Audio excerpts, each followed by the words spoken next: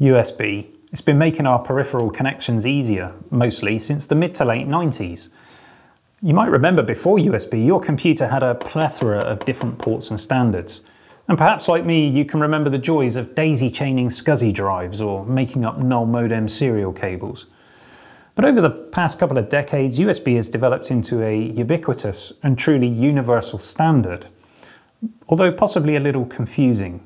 The latest versions of the standard have opened up the possibility for computers to have only USB ports, because we can connect everything that we need to via USB these days. Now, the latest standard that's been released is USB 3.2. What does it offer? Does your computer support it?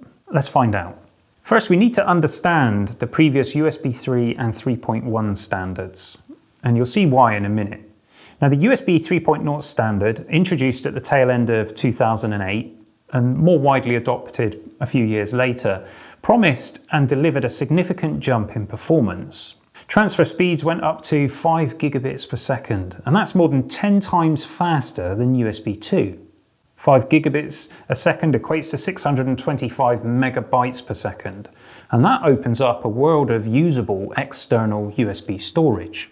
Now, USB 3 standard supported lots of different connectors. You have Type A, Type B, and Micro B connectors. Type A is familiar to all of us and hasn't changed, but the Type B and Micro B are different to the USB 2 versions. Next, in 2014, USB 3.1 and the Type C connector were introduced. Now, that Type C connector finally gave USB a reversible connector and cables that can have the same connector at each end. And the standard for USB 3.1 opened up new speed possibilities, 10 gigabits per second, equating to 1250 megabytes per second. And that paves the way for fast external SSD drives that you can actually work from in real time. In fact, I do that all the time when I'm editing video. Now, what you need to know is that USB 3.1 standard actually superseded USB 3.0. So that old 3.0 standard became known as USB 3.1 Generation 1. And then the faster version is USB 3.1 Generation 2.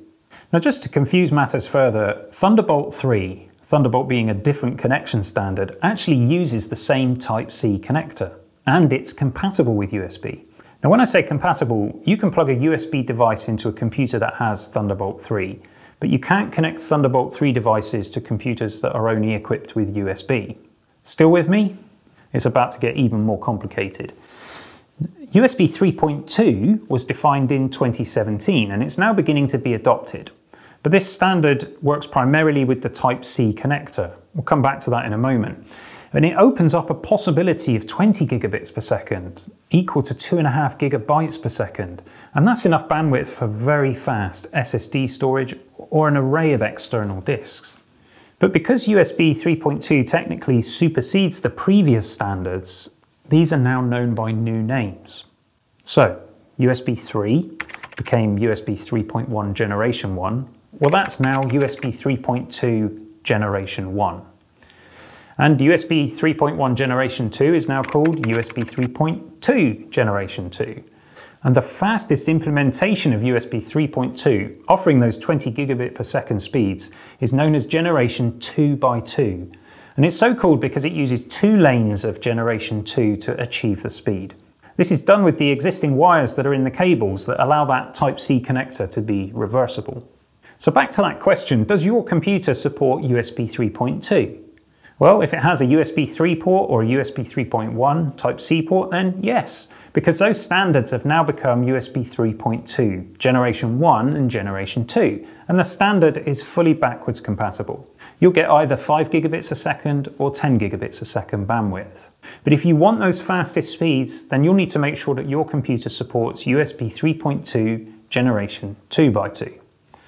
If that wasn't confusing enough for you, USB 4 has already been announced. It's going to be compatible with Thunderbolt 3 and offer up to 40 gigabits per second, but that's for another day. The future for USB, though, is bright, and it allows companies like Apple to continue developing non-upgradable single-port machines, insisting that you can add everything you need via USB.